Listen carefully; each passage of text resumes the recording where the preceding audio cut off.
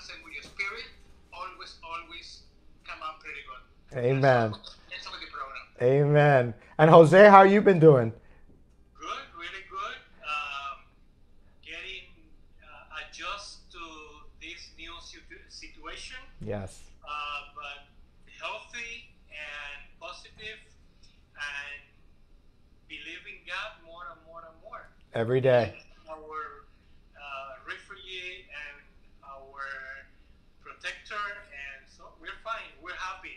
Amen. We're more happy to talk to you today. Well, I'm always happy to talk to you both. And during the years, it's gotten harder and harder because our lifestyles have gotten really, really consumed with people, right? You are both doing not only shows, but you're in demand always as photographers, as makeup artists.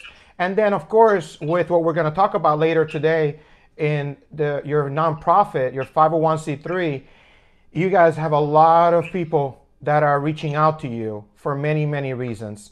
So, but I want to start a little bit. I always do this. I want people to get to know why you're so special, right, in my life, and how we connected. And I just remember, being a model and AJ being a photographer and Jose doing my makeup, and I just remember the good old days, right? I had this long hair and The Latin lover. the Latin lover, and I tell you, it was I love being on stage. You guys know that, and then unfortunately, I get diagnosed with cancer, and you guys kind of responded. You guys came all the way from Orlando to see me at the hospital. You guys were two of the very few people that I let in during my hardest time. Later on, people came, but at the beginning of it, you came and you prayed and you shared so much with me. I remember some of it, some of it I don't remember, but I just remember you being there, your presence being there. And tell me a little bit of what you thought about me. I know people always, oh, well, you were like this, you were like, I always like to hear people's perspective. What did you think of me before cancer? What were your thoughts about David? Okay, we meet David Gandell long time ago, like maybe 12 years ago, 14 years ago. Yeah. Something like that. When we meet him, he was a model, was modeling for a tuxedo company, and then we do a fashion show, and that's when we meet him. But in that moment, I don't know why, some connections we have in between us. But the best thing is he was too excited, too perfectionist. He's the last model who came out in there because he need to fix all the clothing, hair, makeup, everything. And then, but always to do the best of him, show the best of him on the stage. And that catch my attention because not everybody is like that. Not everybody is act like him. But the best thing is he was helping. Also, I remember that he was helping another models. The one who was shy or they don't have no experience, he was helping the rest of the guys. So I admire that in that moment. And then after that, we chose him to do one of our model doing photo session with people from TV here in Orlando. That's when we meet Olga and Matt. Yes. And we do a bridal photo session. I remember we have a lot of fun in the photo session and everything. But just few days after that situation is when David started feeling not that good, about the health, about he didn't know in that moment he got cancer. And then when everything we discovered, because he called me that one day and then told us about how he feel about the situation, I was impressed because how to say that, never during the whole process he feel bad, he feel sad, he always was excited, and he always have faith in God, and he's going to survive. And the only thing I remember of David is before he got to the chemotherapist, he called me the day before, the same day. I said, I'm sorry, I don't know if I'm going to be alive tomorrow. Mm-hmm. But the only thing I want to let you know is that I love you guys. So I always remember that from David. When we meet you, we as a producer and photographer and hairdresser, I remember that AJ told me, he said, this is the guy we need for our show. Because here in Orlando was so difficult at that time to find male models with the physical condition that you have.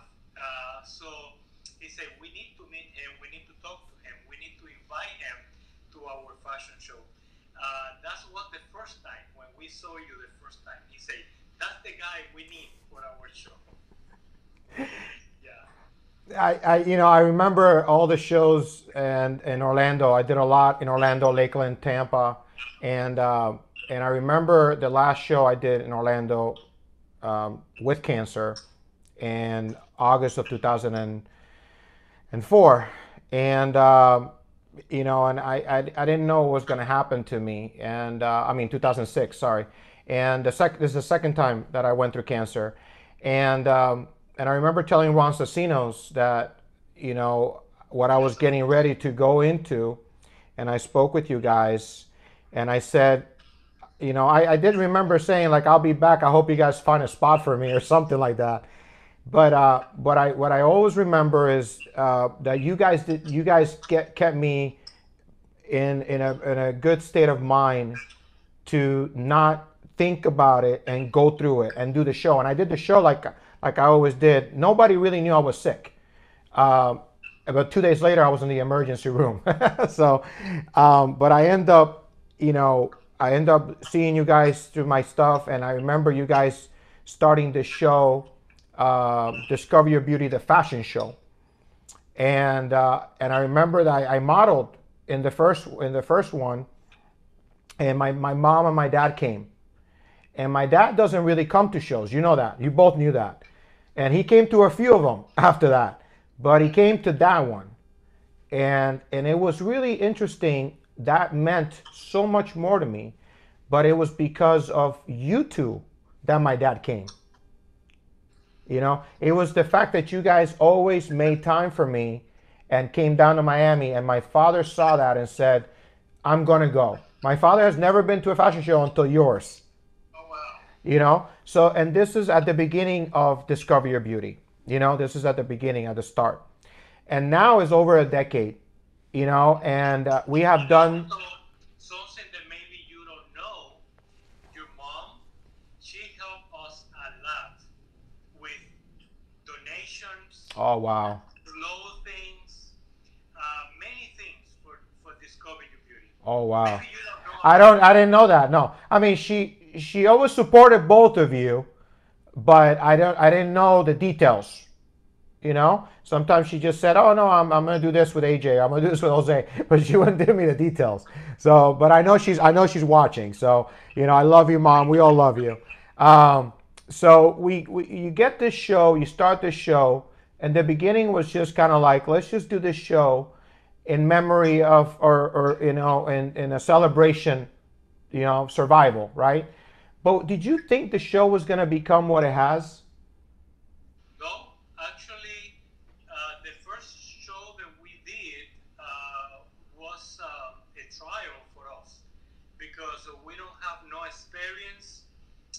We don't know exactly what's gonna happen. Even many people came to us and say, "Don't do it. You're not gonna do good. You're gonna have problems." And we say, "Well, we are not like that. When we want to do something, we don't care what people can think or what can happen. We go for what we want and what our heart tells us to do, and we put things on God's hands." Amen. And we did the first show. We expecting only 150 people, and we get almost 500 people in that show. We have to return in money and everything. After that, we got the second and the third show. Everything at the beginning was involved with our industry. Yeah, fashion, wedding.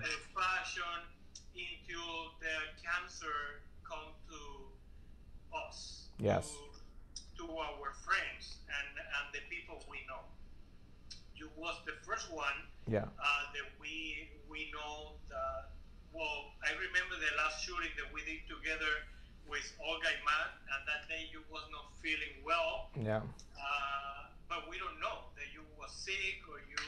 We don't know until we know later. And from there, that's how we start doing Discover Your Beauty to support the cancer survivor. Yeah. No, I remember that. You know, the biggest thing for me, I don't know why, is that you put a camera in front of me, and I could be dying, and I don't know why, but I come alive, and I don't know if it's a mental, you know, strength. I don't know what it is, but I for sure know that you know, the show that I did in Orlando with cancer, I was covered with cancer, and my girlfriend at the time came, and she said, David, you couldn't tell you were sick when you were on stage, but then when you were in the back, you were in pain. And when I modeled for you guys for Discover Your Beauty, I was 160 pounds. I just got some weight back, but I was still very skinny. And I remember that I felt so awkward because my neuropathy was so bad. I was in so much pain. And it was so weird for me to walk the stage the way I used to. And I just remember the fact that what I saw in both of you was perfectionism. You guys were always so direct. You guys were not, and it wasn't about making friends or offending anybody. You were just, you put so much into everything you did, from makeup to photography. With AJ, I was a model for AJ, I know. You guys put so much that it was hard for me not to be better or try to be better, because I saw the work that you guys did behind the scenes. I saw the work you guys did with the other models. I saw the work you did with me and Olga.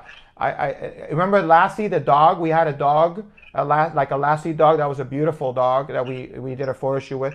But you guys were so perfectionism about everything, had to be perfect. And I felt like I did not want to let you guys down. So even that show, I was very weak. I modeled with your daughter, Jose, her first show ever with Jose's daughter. And she was, how old? 13, 14? Yeah. 13. And it was her first show, and I got to model with her, and I said, I can't mess this up. I was like, I cannot mess this up, because it was her first show, and she was so happy to do it with me, and I was just so blessed. And but you know, we fast forward years later, and you guys always invite me and to model or to host or to speak. And I tell you, it's the highlight of my year. To always, I look forward to it, you know, and you guys have helped so many people. But, you know, for me, I have so many memories, Jose and AJ. Can you tell me, so many women and men too that have walked that stage, besides the fashion and besides the designers, but the cancer, what is one, at least one person, I know there's a lot and they're all special, but one that kind of like touched you, you know, in the last decade of people that walked the stage with us, that really, really touched your heart? So it's many. I know.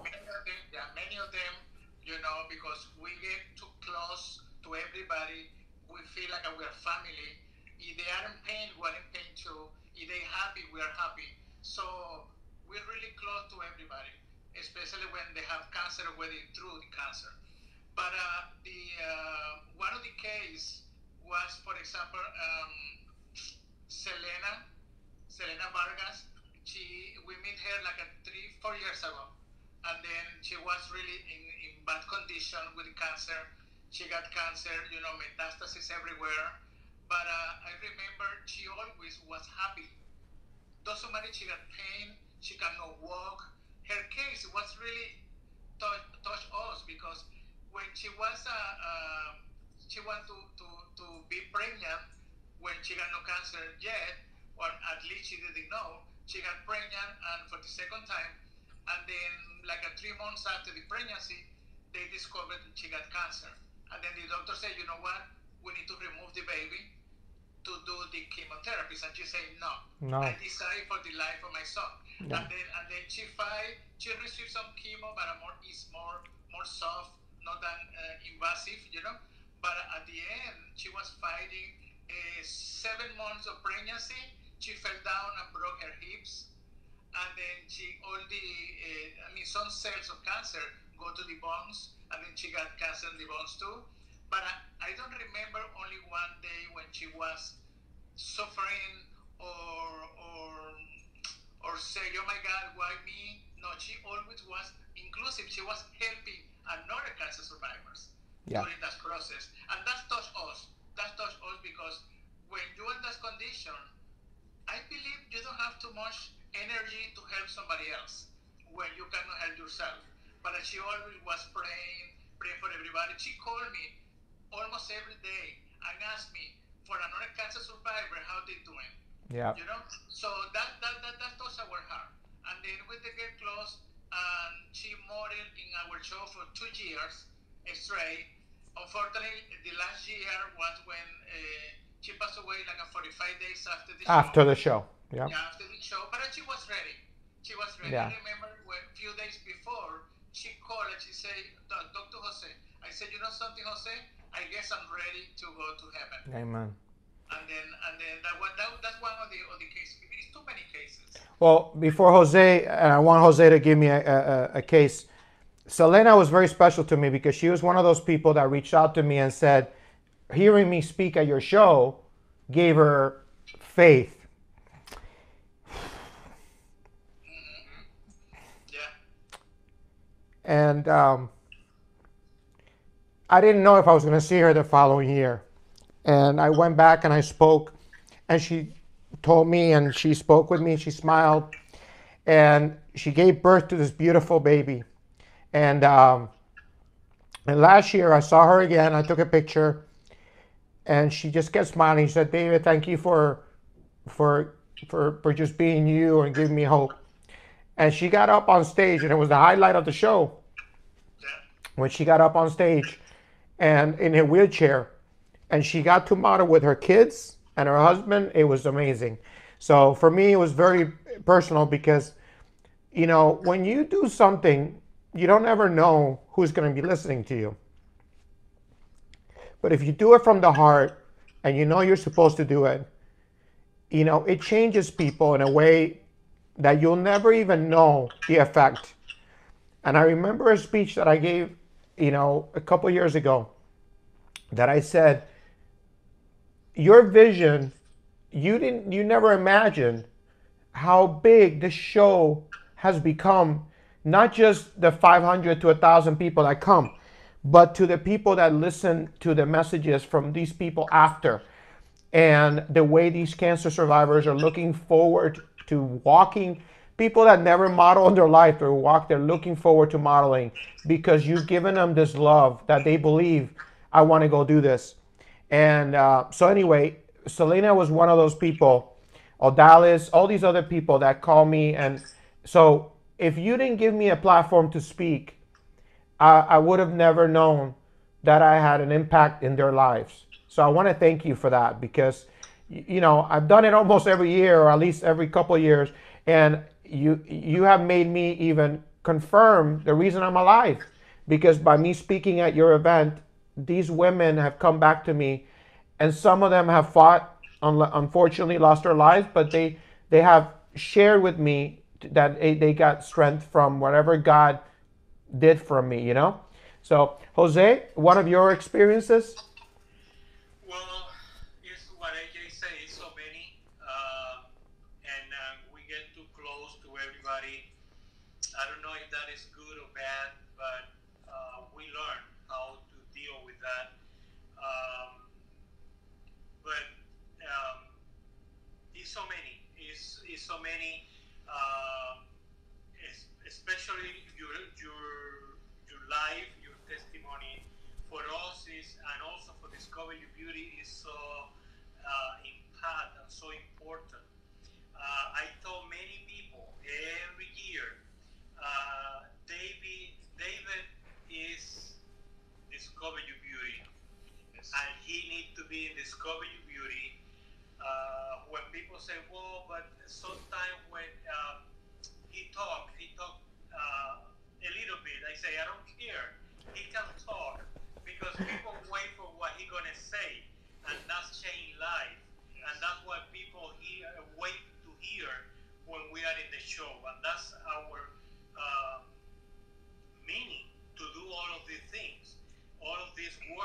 is to people listen from your experience for what you go through, and they can learn and they can see that is something better, and it's not the end.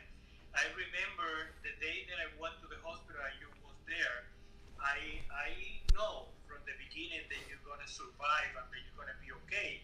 But if I left to feel from what I see, when I saw you there in the hospital, I can say no, you're not gonna make it, you know. But I feel inside my heart that you're gonna go through and that you're gonna make it. And even I have a dream, you know, the way you're gonna come back to our house. I told AJ, even the same clothes, I have that picture. I have that picture that we took together when you come back recovering from cancer the first time. And I was not alone that day.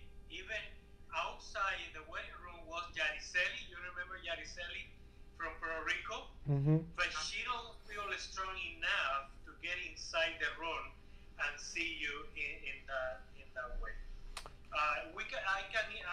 We can even not talk because I think you was on medication or something. I just pray for you. I put my hands in your knees, and then when I walked out, your mom was there and your dad and the doctor, and I hear what the doctor say, but I say inside me, he gonna make it and he gonna recover from this. Well, I remember that your presence meant a lot to me. I never expected what it has become. I will tell you that last year was a very special day, and you guys, I shared a little bit with you guys, but last year was the day that the vision that I had on August 25th, 2006, which is the cancer picture that you see right here. I took a picture, and that day, I had a vision that I was going to be on stage in a tuxedo with a mic with short hair. And I always thought it was just a dream. I always thought it was just God kind of showing me, but that's what gave me hope to fight, that I was going to survive. And that happened literally 13 years to the date, August 25th, 2019. And I was on your stage, and God revealed to me, almost like this epiphany, this was the picture, the vision that I gave you 13 years ago, that you were going to be healed and you were going to be on that stage. And that speech was called Destined to Survive. And I could not believe that I knew that 13 years meant a lot because I was originally diagnosed August 13th of 2004. So 13 years was kind of a big deal. I don't know why. But the fact that that vision came to pass while I was on stage, and it was in the middle of my speech after I spoke about my father passing away, that God revealed to me, you were destined to survive. And it was on your stage. So God even gave me a picture of your show, which I did not know 13 years before, in August 25th. And that will always be part of my story now, that vision was 13 years later, and it was on your show, Discover Your Beauty. And so you guys are part of not just my journey, but my testimony in so many different ways. But I'm really proud of what you guys have done. I started my nonprofit last year to help children with cancer. And about 3 years ago, right, I believe, you guys started Discover Your Beauty. The DYB Foundation is a nonprofit to give back not just what you guys are doing with the show, but you're actually financially helping cancer patients while they're going through treatment. You guys are providing food and outfits and shirts and clothing and all kinds of stuff, even financial help to all these. Where did that finally come to pass that you guys felt that way? Through all this year, working with Discover Your Beauty, for the last 11 years dedicated to the cancer survivors, we meet many people, we meet many cancer survivors or people who was fighting in that moment with cancer. But we help with everything we can. From our package, And then one day somebody from Miami come here to do an interview to us, and then she say, "What is the name of your foundation?" I said, "No, we don't have foundation. We have a fashion show, and then dedicated to the cancer survivor." I say, "No, no, no, no, no. You have to have a foundation, because when you have a foundation, you can look for help, especially for grants and different ways to help the cancer survivors. In that way, you don't have to sacrifice your savings, and then you can help more." And then that's what the idea, we took that idea, and we talked with different people, also with Gloria Puerto, our friend Gloria Puerto, which she got a foundation too, and she started helping me to create everything. But the first thing she said, you know something? The thing is, you have to pay for this, you have to look for accounting to create, and that costs money. And then say, that's okay. I always believe when you want to do something from your heart, God do everything for you. Amen. And we call our accounting, and we talk with him and ask him how much he charge. And he say, no, see, for cancer survivor, I don't charge you nothing. Wow. So why God, help us with everything. I remember, I don't know nothing about the foundation, but I remember one day in Discover YourBeauty, 2011, when Ellie Barrera was in the States. She was in really bad condition with cancer. I remember you say on the stage something with her, next to her, say something, we are working miracles. And believe it, those two words, working miracles, is in my mind for that day until now. And then I admire that. That's powerful word. You say, I know what God inspired you to say those words, but that's help us. It's not only the cancer survivor, help us also to help somebody else. That's why we opened the foundation, and then we're helping, like you said, we're helping with the cancer survivor. Sometimes the cancer survivor doesn't have any income. Correct. Or they lose the job because due to the treatment, you cannot work, or maybe you don't have some time to pay the co-payment or the chemos, and then, or maybe have no food on the fridge, and then we also visit them and then help them, and especially to teach them how to feel pretty. Yes. Doesn't matter if you don't have hair, or you don't have breasts, or you don't have something for your body, you still need to feel pretty. Amen. So that's why it's our, way to help the cancer survivors to the foundation. And Jose, how did you feel about the foundation when you guys started it? What was your vision? Well, what AJ say, we was helping cancer survivors to discover your beauty in the fashion show. Sometime with our company income, and this lady come to us and she say, well, what is the name of your foundation? And we say, no, we don't have no foundation. We've been helping other foundations. And she said, well, you need one. And I say, well, yeah, that makes sense. So that's how we start. And at the beginning, I was a little worried about what you need to do. Yeah. Explain to us that we need to make pictures, that we need to document yeah. everything. The articles and all that stuff, yeah. I say, yeah, but that's not what I'm doing this for. Mm-hmm. And she said, yeah, but you have to do it, because if you don't do it, people are going to know what you're doing, and they're not going to help you. So at the beginning, it was a little difficult for me to go and do things and have pictures and post in Instagram and put it in Facebook. But then I understand little by little, also about all the process, Yeah. the process to get the funding to Yeah. help people. Even sometimes I get in a fight with other people. We get into many meetings, and they say, well, we need to go and do this and do that. And I say, well, if we have to go through all of those things, I don't want to do it. Yeah, it's hard.